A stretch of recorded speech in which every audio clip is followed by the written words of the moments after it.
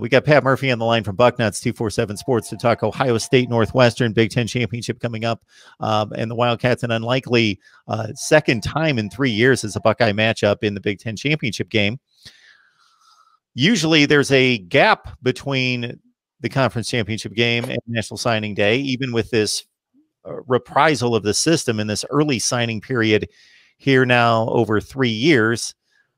But it all smashes together in 1 week, which I'm sure adds to the difficulty in some regards. The pandemic has added to it, something that Ryan Day addressed. Yeah, it's been a crazy year for everyone when you go to the recruiting side of things, and obviously a crazy year on a lot of sides. But for people who don't follow it as closely, there haven't been the chances for official visits or any of the normal things, visiting kids at school, visiting kids in their homes, those type of things since the spring when the pandemic started and the NCAA kind of shut those things down, and they've continued to push back dates when coaches would be able to go out on the road and kids would be able to take official visits. And that's affected everybody.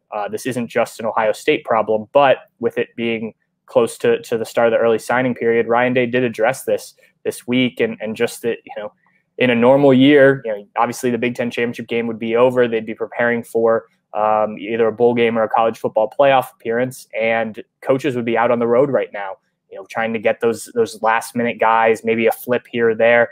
Now it's all done via Zoom and things like that. So FaceTime and whatnot. So fortunately, these coaches have gotten pretty good at that, because that's how all of these, how they've built a lot of these relationships, I guess I should say. There were some kids that obviously were able to visit before the pandemic began and everything shut down. But a lot of these guys have never taken an official visit to Ohio State or any school.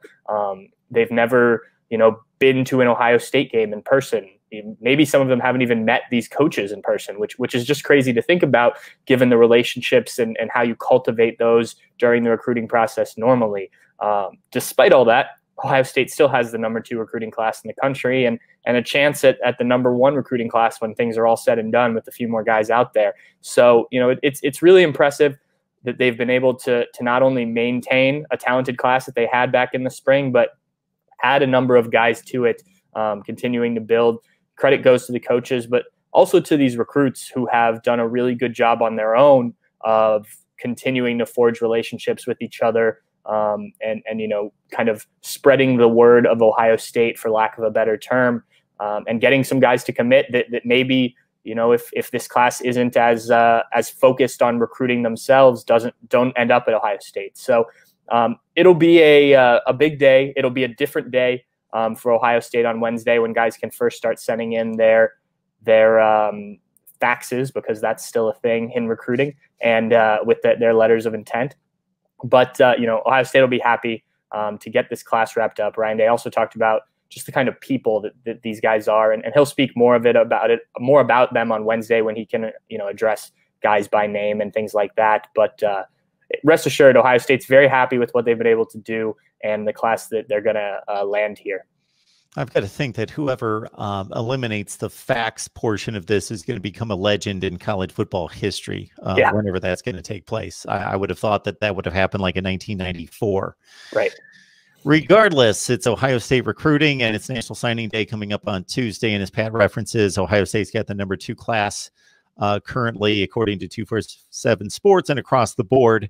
I'm going to bring up one negative, one positive to the way Ohio State would have to approach recruiting during this particular year.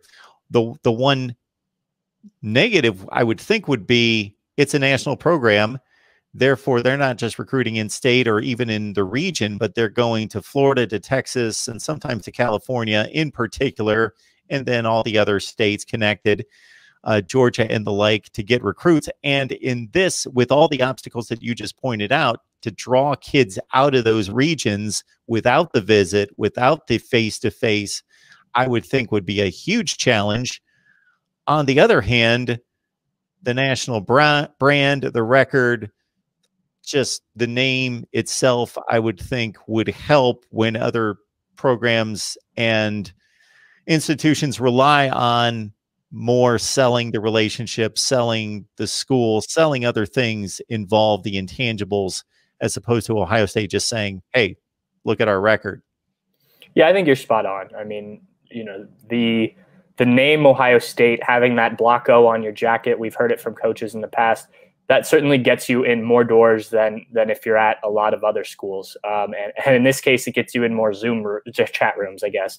But then there's still the competing with those other schools that are on that same level: the Alabamas, the Clemsons, the Oklahomas, USC out in California, those programs. So that's where you then have to build that relationship and kind of cultivate things. And it's just had to be done a different way this time around. I think what has helped is that these kids are so in tune with the technology that they are used to. That's how they talk to friends, talk to other recruits, things like that. So to them, maybe it's not so foreign to maybe have never met assistant coach Brian Hartline, for instance, in person, and only talked with him on FaceTime.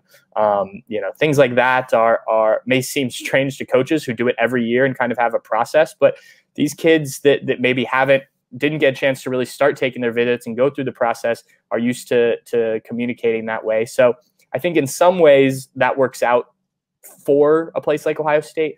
But yeah, I think everyone will be happy whenever it is, we can go back to the normal recruiting process and everything that comes along with that, which includes fans in the stands and traveling and whatnot. And certainly it can't be replaced, the face-to-face relationship that can be built. But at the same time, I got to think that maybe the approach might be slightly adjusted in the future, where you can maximize resources and time by having the Zoom call and maintaining contact with some of those recruits that actually are, like you say, that's the way they grew up. They're comfortable with it. They're fine. It makes no difference to them.